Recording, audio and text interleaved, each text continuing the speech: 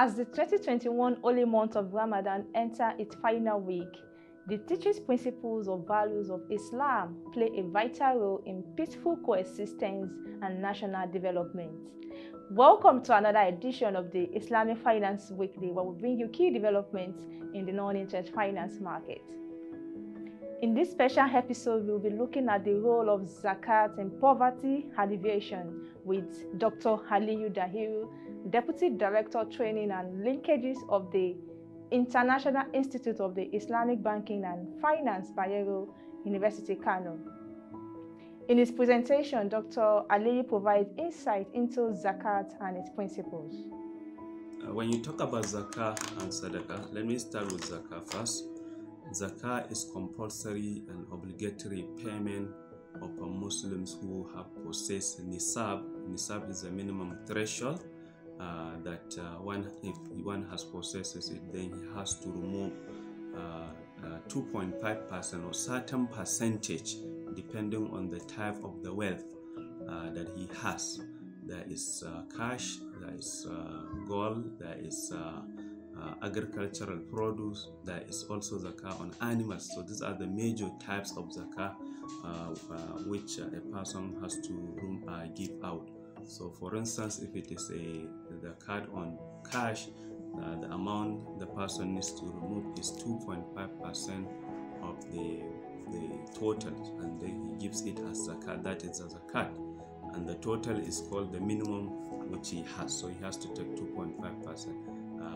For this year, of course, because we have some differing opinion about calculating zakat, but altogether you see that in Nigeria, zakat, the nisab of zakat is between 1.4 million naira to 1.8 million naira. So if you have such amount, so you have to give out, depending on the opinion one has taken.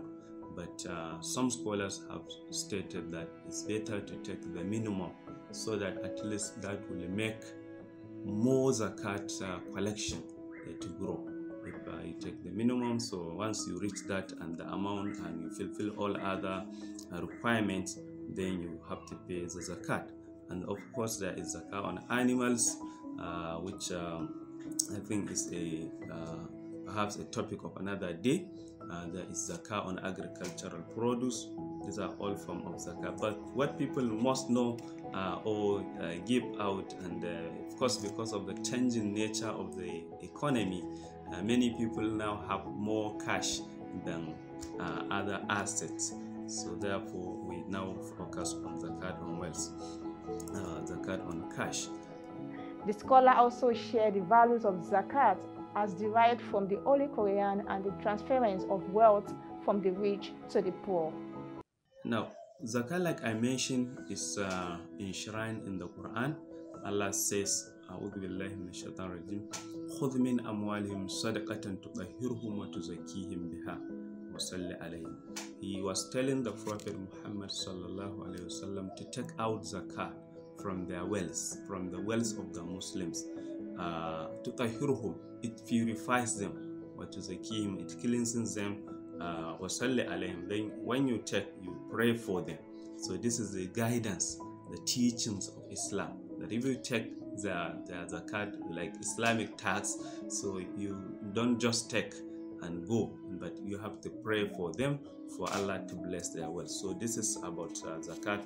In one of the hadiths of the Prophet sallallahu alaihi wasallam, the Prophet sent Mu'adh bin Jabal to Yemen to collect zakat, and he told him that you take from the wealthy among them and transfer it to the poor among them. So this is to tell you that zakat is a transfer of wealth from rich people to the poor people. Unlike interest, riba is a transfer of wealth from largely from the poor people to the rich people. If you go and analyze how riba interest is being used, you will realize that it is basically transferring wealth from the low segment of the society to the higher segment of the society, unlike zakat. And that is why Allah says, Yamhaqullahu riba wa yurbi sadaqah. Allah removes all blessings from riba and He puts that blessing in sadaqat, which is zakah. Now, zakah is the third pillar of Islam. Among the 5 pillars of Islam, zakah comes number 3. So this tells you the importance of zakah, and interestingly, it comes at the middle.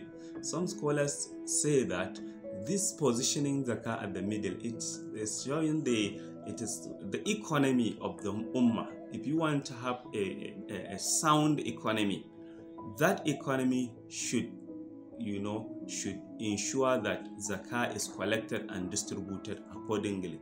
Because this, we can support this position with one of the verses of the Holy Quran, where Allah says, "Kay la yakuna dulatan bainal agniya'i minkum."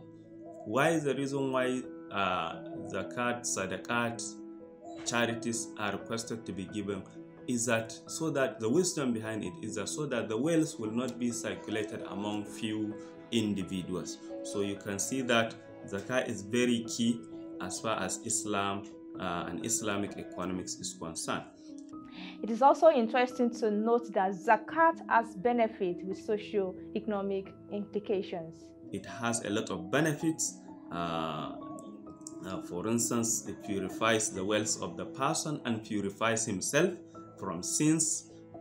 Sometimes the wealth one is accumulating. There were some instances whereby perhaps some maybe illegitimate earnings or unearned income knowingly or unknowingly comes into the wealth. So when zakah is removed, of course, knowingly you cannot take people's wealth just to say, no problem, I will pay zakah later. Or no, it's not like that. Sometimes it's beyond your control. Maybe you are keeping your money in conventional banks, and then there were some interest that accumulated. You didn't know there is interest in what you. So when you give out zakah, inshallah, it is expected that all this will cleanse the wealth and the person himself. And also it establishes good human relations among the people, the Muslims, the rich people that give out zakah. You'll see that they are loved and cared by the poor people who receive zakah. So it establishes such a relationship, and it also ensures the wealth circulation in the society, and it breaks the vicious cycle of poverty, because any society that takes care of zakah, all right, you will see that there will be no poverty in that society. And we have this historically during Umar bin Abdul Aziz, during Umar bin Khattab, whereby you don't have even a single recipient of zakah, because every other person, everyone is satisfied, and he is ready to give out from his wealth. Sadaqah, on the other hand, also has benefit that can support citizens in the society, and Islam places high premium on it. So it has a lot of benefit. Similarly, in sadaqah, which is another segment which is like voluntary. If zakah is compulsory, so sadaqah is voluntary, and there are many verses in the Holy Quran that encourages Muslims to give out sadaqah, charity. If you read Surah Al-Baqarah, in fact, feeding the poor, fi sabilillah, for the sake of Allah. So this is very important. And let me just quote one of the verses of the Holy Quran so that you can see the importance of sadaqah. In fact, Islam places high premium on zakah and sadaqah, where Allah says, ليس البر أن تولوا وجوهكم قبل المشرق والمغرب ولكن البر من آمن بالله واليوم الآخر والملائكة والكتاب والنبيين وآتى المال على حبه ذوي القربى واليتامى والمساكين وابن السبيل والسائلين وفي الرقاب وأقام الصلاة وآتى الزكاة والموفون بعهدهم إذا عاهدوا والصابرين في البأساء والضراء وحين البأس أولئك الذين صدقوا وأولئك هم المتقون. The meaning of this verse is that Allah mentioned in the Quran, in this Surah Al-Baqarah, verse 177, Allah says, O believers, He says, righteousness is not whether you turn your face towards east or west, but righteousness is to believe in Allah, the last day, the angels, the books, and the prophets, and to spend wealth out of love for Him or relatives, orphans, helpless, needy travelers, those who ask for and on the redemption of captives, and to establish prayer, to pay zakah, to fulfill promises when made, to be steadfast in distress, in adversity, and at the time of war. These people are the truthful, and these are the pious. You can see the qualities mentioned in the Quran. That it's not just to look at the east and the west to pray, but if you are looking for the piety, it's actually in feeding the poor. It's actually in giving out what you want, what you really want, what you love, you give. Out of love, you take your wealth. Or atalamala ala hubbihi dhawil qurba. Alright, they take their wealth, even though they love it, they give it to whom? To the relatives, to the orphans, to the needy travelers, to the captives, to free the captives and the others who are needy in the society. This is a very, very fundamental as far as giving out wealth to benefit some people or the members of the society is concerned. And you can see in the verse there is a mentioning of wa'ata zakata wal mufuna bi ahadim. So giving out zakah and also fulfilling promises is also part of it.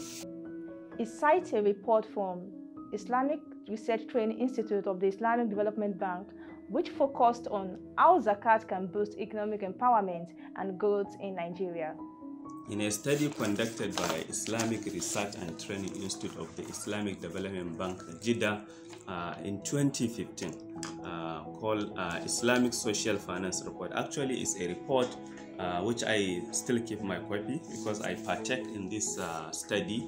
The study says that it found that in Nigeria, in Nigeria, it's one of the countries out of the 7 countries studied. Nigeria, if the zakat will be mobilized fully, it will reach up to the moderate view. It will reach up to 2.08% of GDP, of the gross domestic product, the monetary value of all goods and services produced in the country. So if zakat could be mobilized, it could reach up to this amount. And at the same year, the total amount of resources required to alleviate poverty of $1.25 per day, the World Bank standard then, was 1.47% of GDP. I'm quoting it in terms of percentage. 1.47% of GDP only you need to alleviate poverty of $1.25 per day. To have zero level of poverty, if you can have 1.47 at that year, it would be sufficient. But look at it, at the same year, the zakat could reach up to 2.08% of GDP. This is even modest view. There is the two extreme views.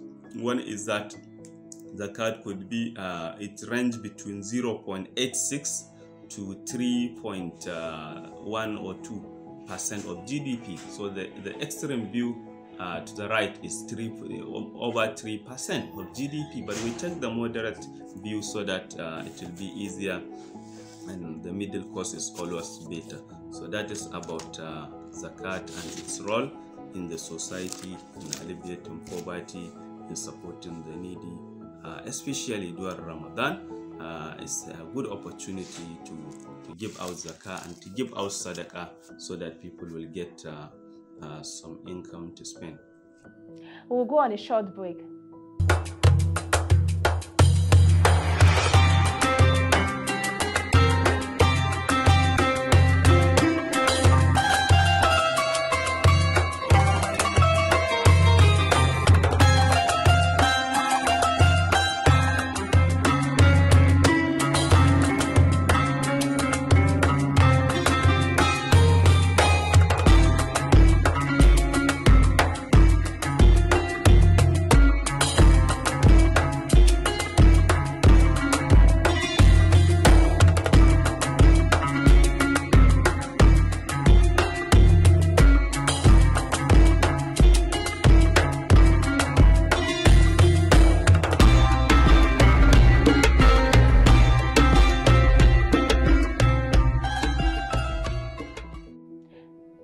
Welcome back. Talking about how Zakat can be deployed effectively, Dr. Aliyu explained ways it can be used to address poverty in the country. Nigeria has a large number of poor people, and mostly from the north, which are the Muslim-dominated area, and you got all these internally displaced persons, refugees, and other poor people in the society. So how would they benefit from Zakat? Yes, of course. First of all, wherever the person is, maybe you should locate the Zakat organization. You definitely have mosques. One thing I didn't mention is that some mosques actually collect Zakat and distribute it to the poor. So easily you can locate mosques, and yeah, I know we have some problems, we have some challenges. Some we don't, at times we don't organize ourselves well in terms of the collection. So like for every mosque, let's say Jum'at mosque, I think there should be a register for the people to come and register themselves as the needy. So in case at that time when they come there is no Zakat, then when the card comes, you can call them. But also there are, those mosques can serve as intermediaries to link persons with Zakat organizations. So there are Zakat organizations in many of northern states. In Gombe, we have Gombe State Zakat, Gombe Zakat and Waqaf Foundation. In Kano, we have Kano State Zakat and Hubisi Commission. In Sokoto, we have Sokoto State Zakat and Endowment Commission, which is headed by one of our the chairman of Association of Zakat and Waqaf operators in Nigeria, Alhaji Muhammad Lamnedoki, Zamfara, and many other states actually. So one can go to register with those organizations, and then some instantly they give out, some they will ask you to wait. Maybe sometimes they need for maybe preparation, or sometimes they need the money from government support, because some agencies, the government supports them so that to alleviate poverty. So this is how the poor people can benefit from Zakat in those. In fact, in the north, in Jigawa State, for instance, you have what is called Emirate-based. I will elaborate more about this. Emirate-based Zakat, whereby you can go under, under the Emir. So you can see the Emirs are very close to the people. So you can register under and your location through the district head, and then you will get your Zakat when they have it. So these are the means through which the poor people would benefit from Zakat. Of course, many individuals pay their Zakat directly. The most important thing about Zakat is making the payment. Ensure that you have paid your Zakat, because if one doesn't pay Zakat on the day of Qiyamah, that wealth that one accumulates, it will be turned out to be like a snake or a metal, which it will be used to punish the person on his neck, on his body. So this is very important that a Muslim should not allow even delay a payment of his Zakat, because he doesn't know when his time will come. In his conclusion, the Islamic scholar listed the various types of Zakat and their applicability. At least we have 4 types. For the record, we have 4 types of Zakat organizations in Nigeria. The first of which is state-based Zakat, like in the north, when after the introduction or reintroduction of Sharia in the north, in some northern states, Kano, Zamfara started, and then it came up with Zakat and Endowment Board. Sokoto follows the suite, Kano, Jigawa, Bauchi, and some other states, they have all Zakat state-based Zakat agencies. And then we have foundation-based, such as Jaiz Foundation. They collect Zakat and distribute it. They also collect Waqaf and utilize it. And we have like Lagos State in the south. We have Lagos Zakat and Endowment.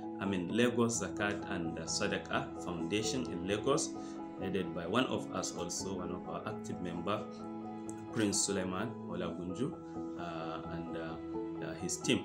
So we have also emirate base. This emirate base, like in Jigawa State, the 5 emirates, each emirate, the emir of that emirate is the head of Zakat team. So they collect Zakat and distribute largely Zakat on agricultural produce, also Zakat on money, but you realize that they do collect Zakat in large quantity in form of agricultural produce and animals. That is very good, because perhaps only in Jigawa State and and Sokoto, of course, you will see large collection of Zakat on agricultural produce, and that is really setting a good example.